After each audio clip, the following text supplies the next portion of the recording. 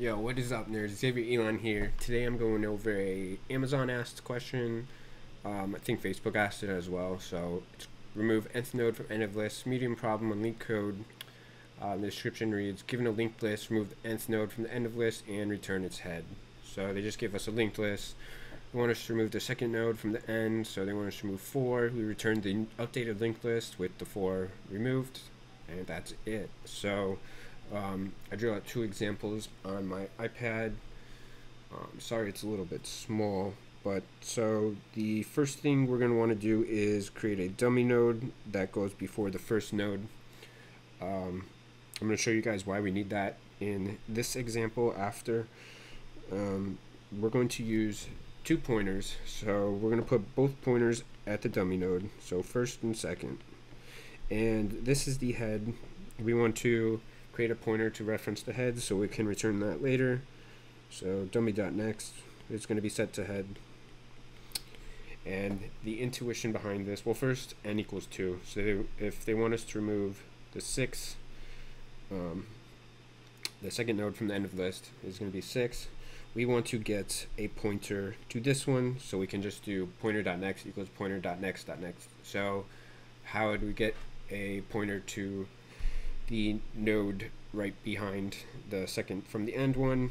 We can't just move it 2 because it'll get here, but if we remove 1 pointer n plus 1 nodes, so 3, so we move the first one here 3 times there, and second stays the same, and then in the second loop, if we move it until it reaches null, so we're going to move it 1, 2, 3, 4, 5, so 5, it's 5 away from null. Second happens to be 1, 2, 3, 4, 5 away from null, or not away from null, from the node that we want to remove. So we just do that, we move them at the same time until first equals null. So we move the second one, and now second is here, and now we just do second.next equals second.next.next. So sorry, getting all these notifications. The reason we need dummy is if we do first here, n equals 1, they want us to remove the first node, you know. Second, if we move first n plus 1, it's here, we just do second.next that equals second.next. We can't do that, it's not going to work. We need to put a dummy here. So let me redraw this.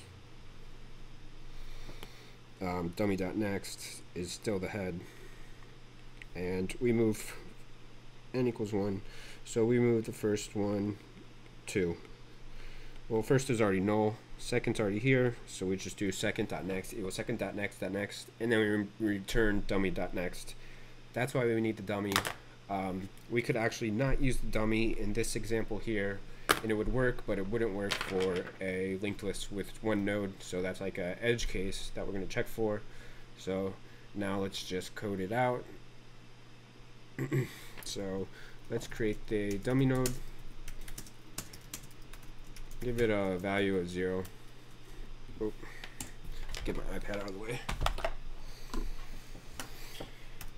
And dummy.next is going to be set to head. We're going to return this at the end. It's pointing to the head basically. And we're going to create the first and second pointers. So, and remember, we set them equal to dummy because we want them before the linked list in case they give us a linked list with 1 node. Second equals dummy.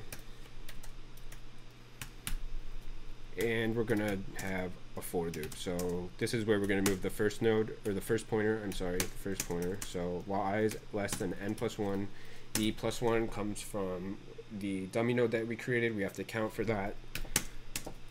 I plus plus, let's just loop through, and we're doing first. We're just moving first along the list.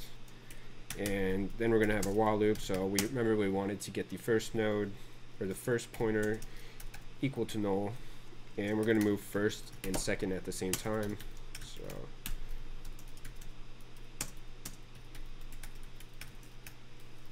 and then if we have second right before the node that we want to remove, So we're just going to set second.next equal to the node right after, and I open a new tab for some reason. So second.next will remove the node from the list, and then lastly let's just return dummy.next because it's still pointing to the head, so we return the head of the list.